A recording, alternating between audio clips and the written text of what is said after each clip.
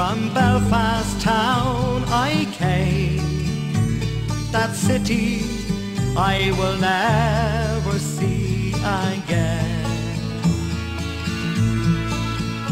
And though I love my country, I am not a bitter man.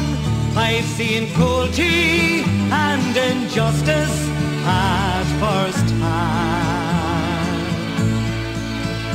So then one fateful morning I shook bold freedom's hand. For right or wrong I'd try to free my land. And you dare to call me a terrorist while you look down your gun. When I think of all the deeds that you had done. You had plundered many nations, divided many lands. You had terrorized their peoples. You ruled with an iron hand, and you brought this reign of terror to my land. Then one cold October's morning, trapped in a lion's den, I found myself imprisoned once again. I was committed to the H-blocks for 14 years or more. On the blanket, the conditions, they were full. Then a hunger strike we did commence for the dignity of man. But it seemed to me that no one gave a damn. But now I am a saddened man. I've watched my comrades die. If only people cared or wondered why. And you dare to call me a terrorist while you look down your gun. When I think of all the deeds that you had done. You had plundered many nations, divided many lands. You had terrorized their peoples. You ruled with an iron hand, and you brought this reign of terror to my land. May God shine on you, Bobby Sands, for the courage you have shown. May your glory and your fame be widely known. And Francis Hughes and Ray McCreesh, who died unselfishly, and Patsy O'Hara, and the next in line is me. And those who lie behind me, may your courage be the same. And I pray to God my life is not in vain. I was sad and bitter was the year of 1981. For everything I've lost, I mean, this time 32 years ago, it was actually this weekend, 32 years ago, I was sitting with the hunger strikers up in the prison hospital, all sorts of potential negotiations going on, which weren't going anywhere. But actually it was a very, very moving experience for me. because it was the first time that I actually physically met Joe McDonnell. I had been on the wing with Big Doc and had known Doc, but it's the first time I met Joe. Apart from early that year when we were in H Block 6, I was in one wing and he was in a wing across the way. It was during a period where we were trying to get a bit of movement going and sort of post the first hunger strike. And when Bobby Sands had shouted across to the other wing that I was taking over as OC, Joe McDonnell jumped up on the pipes and looked out the window and he was shouting over, "Get him up on the pipes." And I get up and waved, "Where are you?" I says, "Such and such a cell." He took one look and he says, "Holy shit, we're Donald Duck now, lads. That's what's taking over here." So he was humorous. He was a hard man. Joe was hard, totally dedicated. And just when we were talking about youth, when you think about it back at the time, Joe McDonnell was the eldest. I think he might have been 30 years of age when he died. He might have been 29 when he went on hunger strike. I'm just not 100, but he was 30. And by all stretch of the imagination, that's a young man with a full life ahead of him.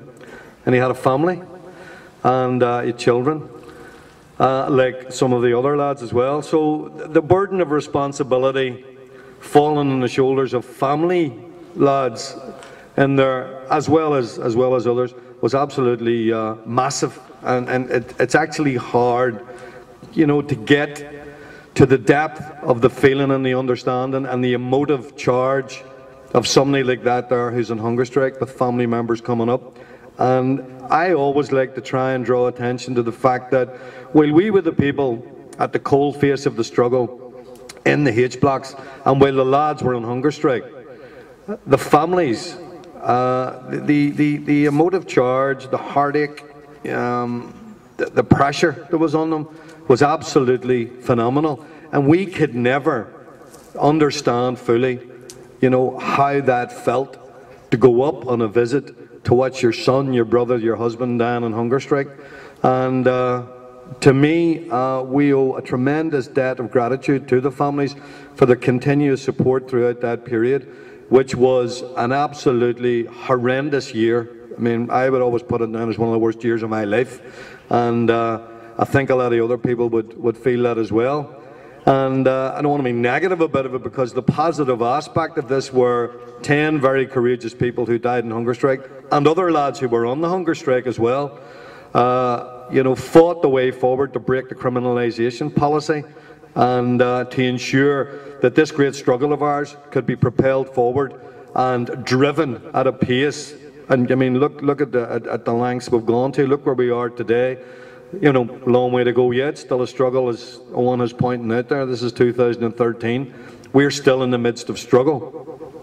But I have to say that sitting with Joe McDonnell and the rest of the hunger strikers in the hospital wing that weekend, there was a tremendous air of anticipation that something might happen. There was a potential for something to happen. And the Brits had the opportunity, as they did on many occasions, to get out of the situation without having egg in their faces, without having to roll over and die, without having to surrender. They could have got out of it in an honourable way, and they chose not to. They chose to drive us into the ground, and that's where they made their mistake. Because the mistake they made was not understanding the psyche of Irish struggle and of Irish people, particularly of people at the cold face of struggle and hunger strike. There was absolutely no chance in a million years of breaking those hunger strikers, none whatsoever. The Brits thought they could do it. They were wrong. They were proved to be wrong. Maggie Thatcher's dead and gone. Her criminalisation policy was dead before the hunger strikes ended. In fact, it probably died the day that Bobby Sands was elected as a British MP for Fermanagh South Tyrone. So I would just reflect on that period. It was hard, it was tough, and I know that what I took from each and every one of the hunger strikers and talking to them and learning from the experience and learning from their example, which was a selfless example, that they put their lives on the line for this struggle, and under no circumstances. I mean, Joe McDonnell's parting words to me when I was leaving the prison hospital was, "Don't you worry, Joe McDonnell's strong. I'll not let you down." And I mean, that was it. And this was This was actually a repetition of words that Bobby Sands said to me 2 days before Bobby Sands went on hunger strike, because he said to me about a replacement strategy, and we'll get into a bit of a discussion about it. I didn't want to trouble him about it. We were in the canteen at Mass on the Sunday morning, and he said to me, have you got the replacement strategy? And I said, yeah, but don't you worry about that. He was more concerned about me having my head around what was happening than he was about himself going on hunger strike within days. So when I said to him, no, I have it, it's all sorted out, and he says, well, who's replacing me? And this is the measure of the people we're dealing with. And I says, what do you mean, who's replacing you? He says, look, see in 2 months' time, I'm not going to be here, but you are. He says, and you're going to have to carry the can. See if there's any negotiations, you're going to have to know what you're doing. This has to be rock solid, and you have to be totally and absolutely solid on the ground. So who's replacing me? I says, well, if you must know, it's Joe McDonnell. And he says, well, I'll tell you what, that's a good choice. Joe McDonnell will never let you down. And it's the same sort of thing, and it always come back to me, you know, a couple of months later, that Joe's saying the same thing to me. Don't you worry, I'll not let you down. None of them let us down. Every single one of them were solid as rocks, and they drove it right through the Brits. The Brits just couldn't hack it, and that was the size of it. And from there, it certainly was a foundation stone for the building and the development of Republican politics right through to this day. There's no question in my mind that that was a major driving force that has brought us down a road with all the difficulties and with all the hurdles we'll have to climb. And just when I was saying that we were up in the H blocks, they're never out of the news. They were never out of the news 32 years ago, 40 years ago, when the internees were in, when we were in the sentence people in the cages, when the H blocks were built, when the hunger strikes were going, when the escape happened, and they're still in the news. And the reason they're still in the news, there are people who want to roll the clock back today and believe and wipe it and forget about it. You know, don't be talking about it. Let's not have stories about Joe McDonnell or Bobby Sands or Kieran Doherty and all the rest. Let's not talk about that. You can't visit the place and talk about these people. You can talk about the aircraft hangar and the World War II stuff that's there. You can talk about everything else. Don't talk about the hunger strikers. Why? Because they're still afraid of it. They were afraid of it then, and they're still afraid of it now, and they cannot come to terms with the fact that we as Republicans took on the might of the British Empire, who decided that the best way to defeat the IRA struggle and the nationalist struggle in this country was to criminalise the prisoners. And we took them on a battlefield that they set, and we won. And the reason we won is because we had 10 people who went to the wall and went beyond it for the people who are standing here today. And we owe them an absolute massive debt for their courage and determination to bring us through that there, because they smashed it right through. Which means that Owen's up here talking about young people today, that, you know, we take confidence and take example from the selfless example that they put down in 1981. And I've always said to people, man, we all get depressed and we all get cheesed off, but see, at the depths of despair, all you got to do is step back a wee second and say, well, hold on, why am I here able to talk about this? Why are we here able to gather around monuments and gather around commemorations? Why are we able to enjoy life? And part and parcel of that there, and one of the key elements is because 10 people died to ensure that this struggle would not fail. In fact, that this struggle would be propelled forward. And I have fond memories, very, very emotive memories at times when we're up on the MH blocks, and I know some of Joe's and Kieran's family are here today, and we were all up there 2 years ago, and it was a very highly emotively charged situation to be in that hospital wing.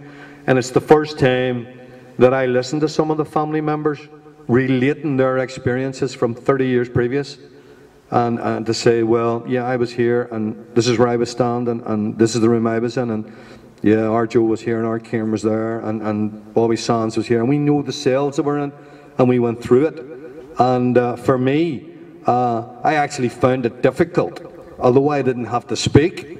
I stood and listened as we went round the room. Martin Herson's brother was there as well. There were other family members, and each of them relayed their experience of being there 30 years previous at the deathbed of their loved one. And for me, it was just, it was a massive occasion. And this is what some of these opposition are trying to put down. They have absolutely no chance whatsoever, because when you think of the determination, the pure grit, dedication and determination that our lads had during that hunger strike period, there's absolutely no way can we fail in this struggle. We're going forward, and if we go down on our knees, you can get back up again and say, well, there's the example. They were pinned to the wall and they went through it, and they've shown us the way forward. So folks, I want you to think about it, always reflect on it. When you get a chance, pop into the graveyard. I do it occasionally, and just go over and say hello to the lads, and just say, remember you, never forget you, and fair play to the struggle that you waged on our behalf, and that we know you're still with us. We know that you're guiding us, and your example should help us along the worst roads along the way to get through this here. With the example of people like that, we won't fail. We will get there, folks. So, Corocade Mila Mayogov for your turnout here today. Thanks very much indeed. And let's just remember the lads always fondly, and heroes of our struggle. Corocade Mila Mayogov.